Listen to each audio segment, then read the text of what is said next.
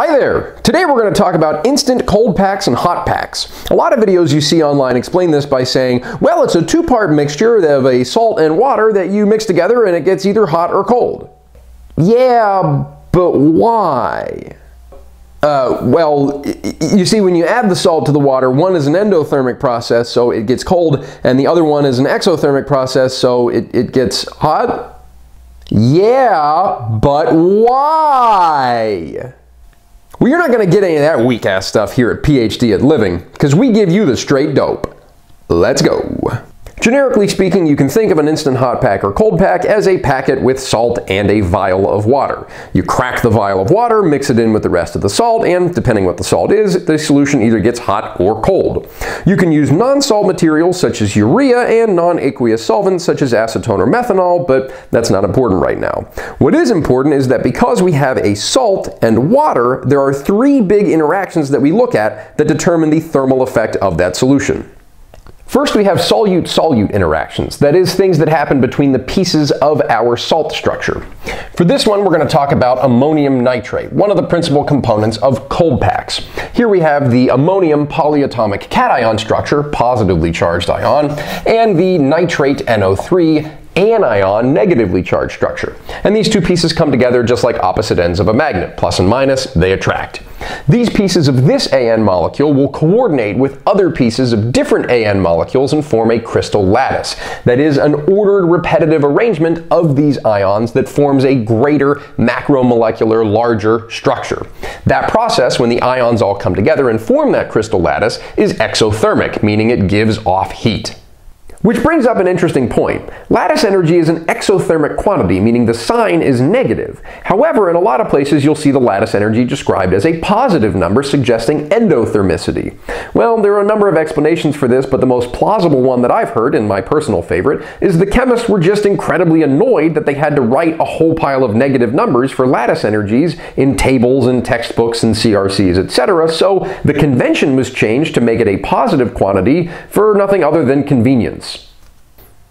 Breaking that ionic structure in a process of, I don't know, let's just say dissolving our AN in water requires energy. It is endothermic. That is to say, pulling each of these ions away from their counterparts because they are attracted to them naturally takes a decent amount of energy. So that's the first interaction, the endothermic decoupling of these ion particles to dissolve them in the solvent. Next, we have solvent-solvent interactions. These are things happening between our water molecules. Water is interesting because in that greater H2O structure, the oxygen not only retains two lone pairs of electrons, creating a lot of negative charge density over this way, but because of the electronegativity difference of the atoms, different video, we have partial positive charges on the hydrogens and a partial negative charge on this oxygen. This creates something known as hydrogen bonding, where in the next water molecule, the hydrogens from that second one really want to kind of coordinate over here with the lone pairs and that partial negative density of that oxygen. So it's a non-covalent bond, it's just sort of an association between the charges. Again, this hydrogen is positively charged partially, and the oxygen's negatively charged. We get this coordination here, and as far as intermolecular interactions go, this one's pretty darn strong. So, much like breaking our crystal lattice of our solute salt particles, it takes energy to break up these hydrogen bonds between the solvent water molecules. Boy, that's a lot of words, isn't it? Finally, as I'm sure you could have guessed, we have solute-solvent interactions. When we break the crystal lattice of those solute particles, it requires energy. In addition, when we break that hydrogen bonding network of the solvent, it also requires energy. However, when we make new solute-solvent bonds, when we're, for instance, dissolving our salt in our solvent, we create energy, so it is released. Yeah, sure, energy is neither created nor destroyed. I misspoke. Sue me. As you can see here on the nitrate anion piece of that AN, we have a positively charged nitrogen atom in the center two very negatively charged oxygens on the outside, and this oxygen which retains a little bit of negative charge density. If we think about those water molecules, because the hydrogens have partial positive charges, those H2s are going to very much want to coordinate with the negatively charged oxygens over here, and the oxygen much rather would associate with the positively charged nitrogen here. Again, when this whole interaction happens, energy is released. It is an exothermic process. So those are our three reactions, three interactions that we have to look at when determining whether a salt dissolving is going to be endothermic or exothermic.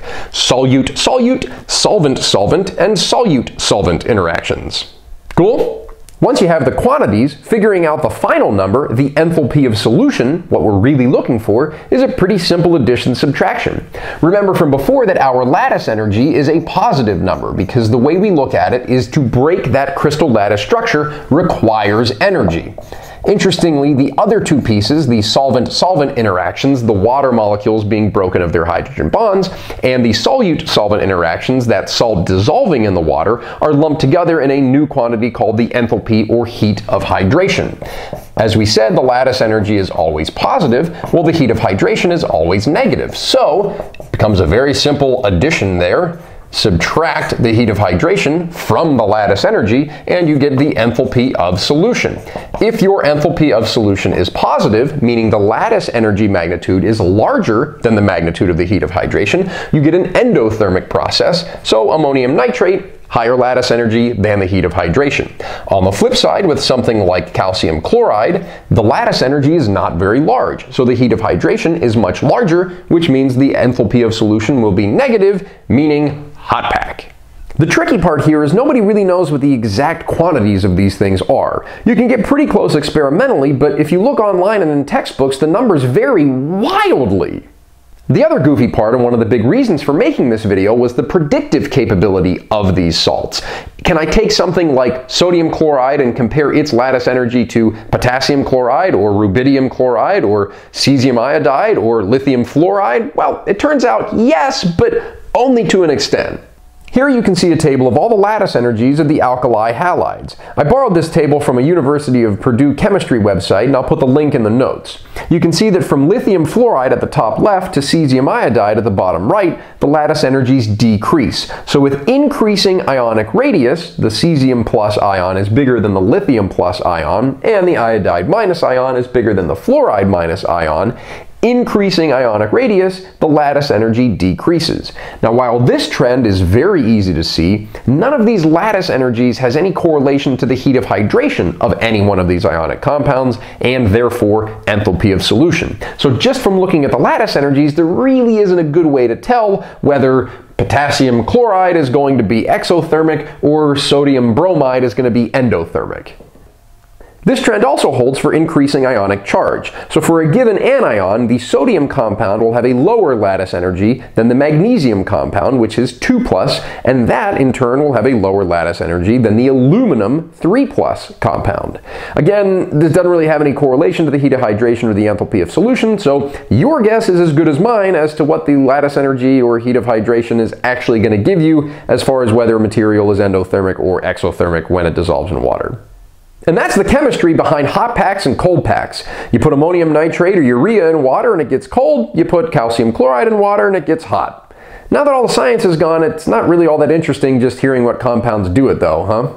Next time we're going to talk about a different set of reactions that gives us different kinds of hot packs, but that's for then and this is for now. See you later! I had coffee with Macaulay a half hour ago!